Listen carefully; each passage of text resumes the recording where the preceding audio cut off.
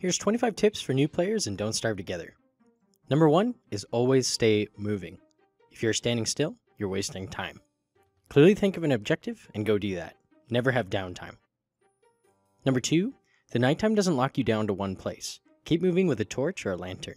Number 3, don't fear the caves. Just because it's dark doesn't mean it's dangerous, and there's loads of good items down there.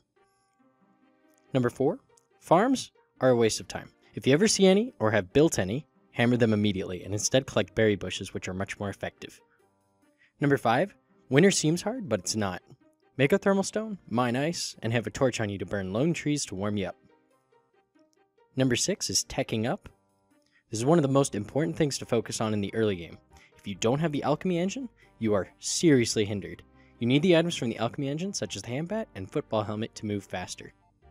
When summer comes along, just go underground. It's cooler so you won't overheat. Number 8, make a crock pot and learn the recipes. It makes the game so much easier. Number 9, use and abuse kiting.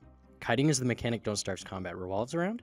It's a formula of attacking and running while the enemy attacks. Number 10, the birdcage can be used to put a bird in. If you feed it meat, then it will give you eggs. This turns any meat food source into a non-perishable food source. Number 11, eat food raw.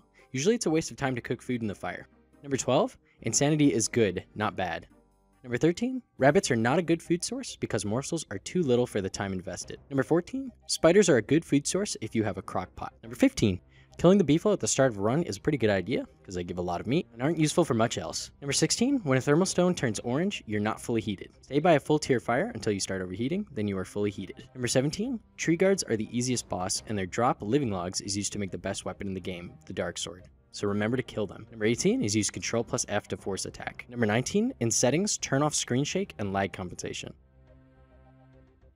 Number 20, hound attacks can be easily avoided by entering the caves before they spawn, and vice versa with depth swarms. Number 21, don't base too close to pig houses.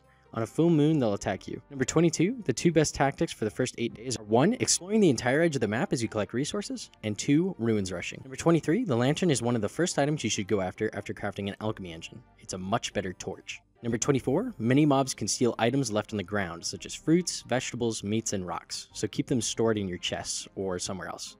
Number 25, most mobs are extra aggressive towards the player, although they'll also fight with each other. If you liked it, hit the like button or subscribe.